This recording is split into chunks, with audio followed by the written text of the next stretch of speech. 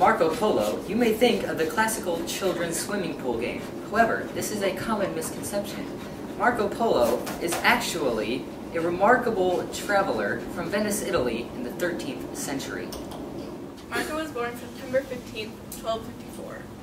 In 1260, Marco's father and uncle set sail to Crimea from Constantinople on a trading journey. Niccolo, let's set sail to Crimea from Constantinople for a trading journey. Yes, let's.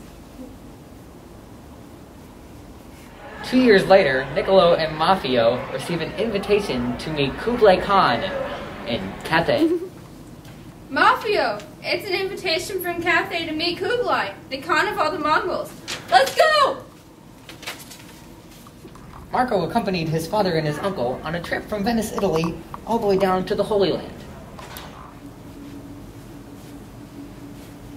Yay, Holy Land! Next, they went from Holy Land to Persia.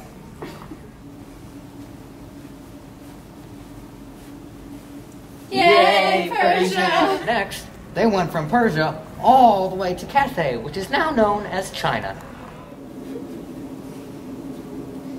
After 3 years, we finally reached Cathay! Yay! I am Kublai Khan. Welcome to my country. Marco Polo, you are now my envoy. Now go through China on my missions. For traveling through Asia as one of my missionaries, I now appoint you as governor of one of my cities. Congratulations on your marriage. Thank you, Marco. Me too. Thank you. That was a good wedding, guys, wasn't was it? great. That was good. Let's head back home to Venice. Let's through the go. Black All right. Sea. Black Sea! Black Sea.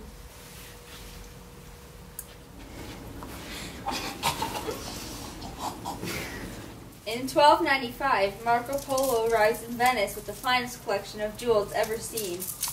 At the time that Venice was at war with Genoa, Marco Polo was made commander of a Venetian galley.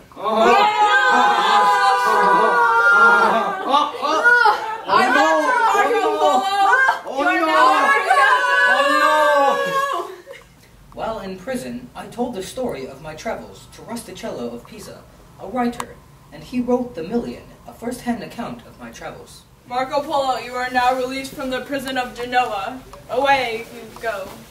I now pronounce you husband and wife. You may now hug the bride.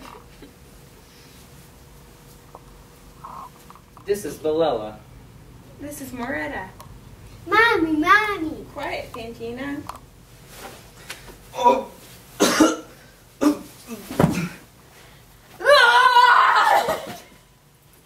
There are some other things you need to know about Marco Polo.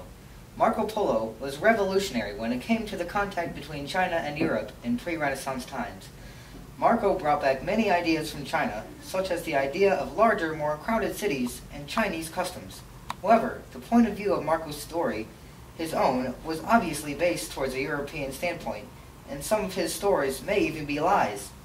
However, he still brought back Chinese ideas, religious beliefs, traditions, and their language. Nothing interrupted Marco's contact with China. He simply wanted to go home after spending a long time there, much to the Khan's dismay. China obviously had a very different structured society than Europe. They had more crowded, poorer cities and harsh leaders.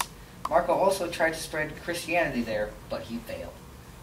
All in all, Marco Polo's effects on that culture were astonishing and great and fabulous.